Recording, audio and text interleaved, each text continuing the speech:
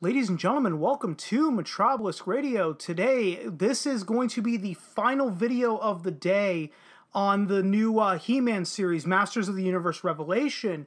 So, in my last video, I brought up the line from this from the article, Kevin Smith trolls Masters of the Universe critics with Clerks 3 character death joke. And the line was, he has confirmed he did not intentionally set out to provoke fans or quote-unquote upset anybody. Well, coming from comicbookresources.com, Kevin Smith has a message for angry He-Man fans. Grow the fuck up. Kevin Smith, the mind behind the new He-Man series on Netflix, has some harsh words for the angriest of the critics of the new show. Warning, there's spoilers for Masters of the Universe Revelation Part 1, but who cares? That show has been spoiled to death by this point, but, you know, whatever.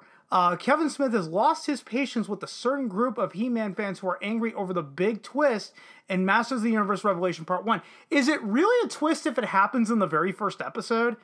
The writer-director developed the new He-Man series for Netflix based on the idea of continuing the story of the original series.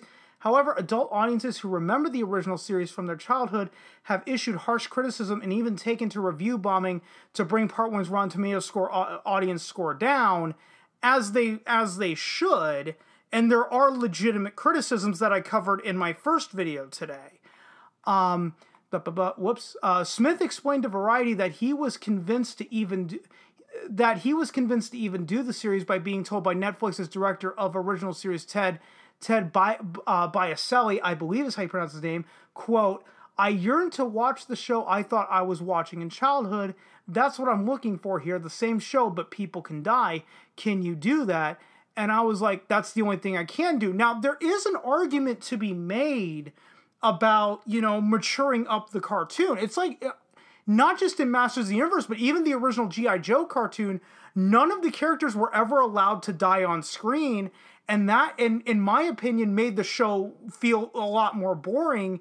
And why a lot of those shows like Masters of the Universe, G.I. Joe, and Thundercats really don't hold up today is because the fact that nobody can die means that there's absolutely no stakes in those original shows, and they're basically, let's just call them for what they were. They were basically just glorified toy commercials without them being classified as toy commercials.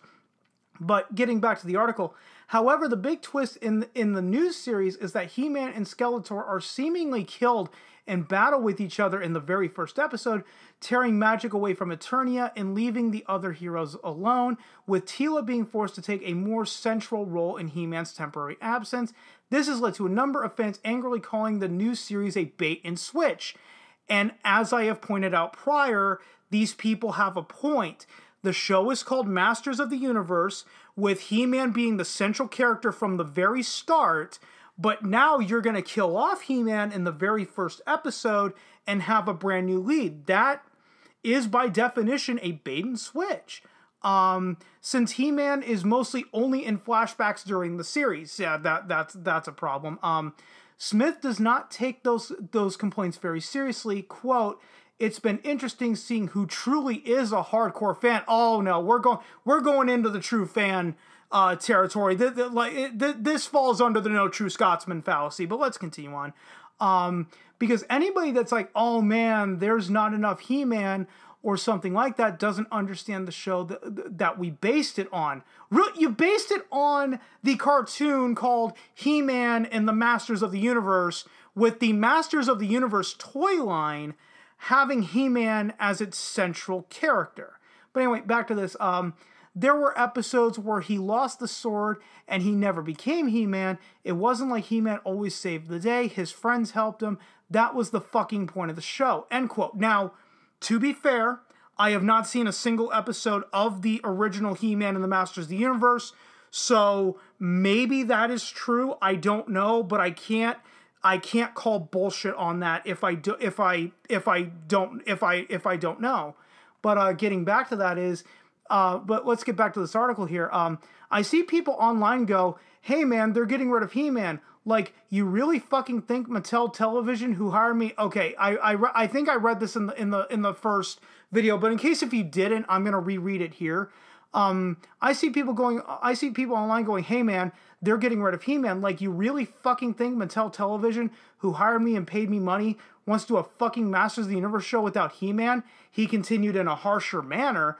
Grow the fuck up, man. Like, that blew my mind. Bunch of people being like, oh, I smell it. This is a bait and switch. And this is how the article ends. And personally, with regards to all of this backlash for the series, Kevin Smith really should just keep his fucking mouth shut at this point. The more he runs his mouth, the more trouble he's just going to get himself and the show in, which is not good for anybody, because here's the thing now. Part 2 has not aired yet, so we don't know how it's going to conclude.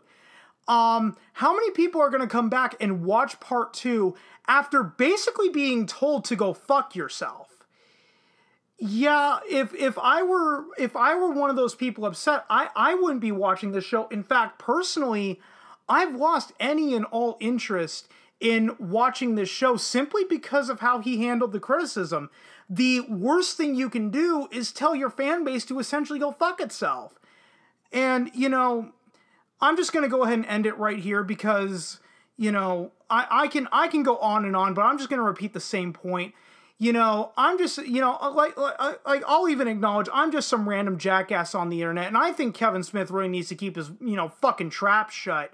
But you know, who's gonna listen to some random jackass on the internet?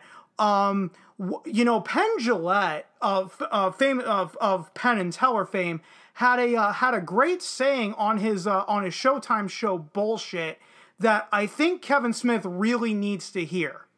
You need to shut the fuck up.